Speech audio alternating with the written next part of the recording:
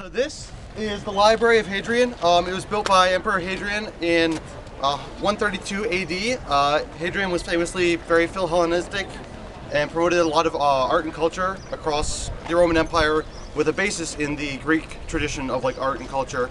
And so this was part of his efforts to expand Greek culture to the Roman people.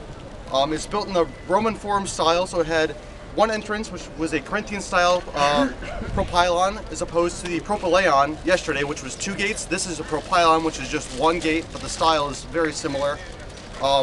It had a bunch of niches next to the columns on the other side, which you can see on that side of the building, where there would be maybe things on display. And then in the middle, there was an inner courtyard surrounded by columns with a oval-shaped, decorative reflecting pool.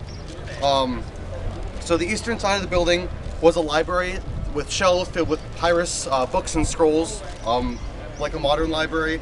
And then around it were reading rooms where people could sit and read the scrolls without taking them out of the building. And then the corner rooms, which are slightly larger, were used as lecture halls. So people could teach, or philosophers could talk to people and discuss various things, and sort of spread ideas and discuss knowledge. It was damaged severely in 267 AD in the Hadrian invasion, like a lot of the buildings we've seen were, and then was repaired around 410 AD fairly extensively, like 407 to 412. During the Byzantine times, there were 3 to 4 churches built on this site. There was a tetrakonch, which is like a Greek cross-shaped building, an old-style church in the 5th century.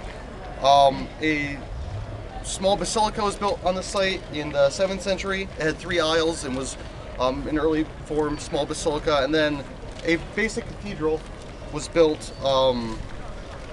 in the 12th century. It was known as the Megali Paggia, and it was the first actual cathedral in the city. There's remains of another church on the north side of the structure, but there's not enough of it preserved to really identify exactly what it was. And that's basically all I got.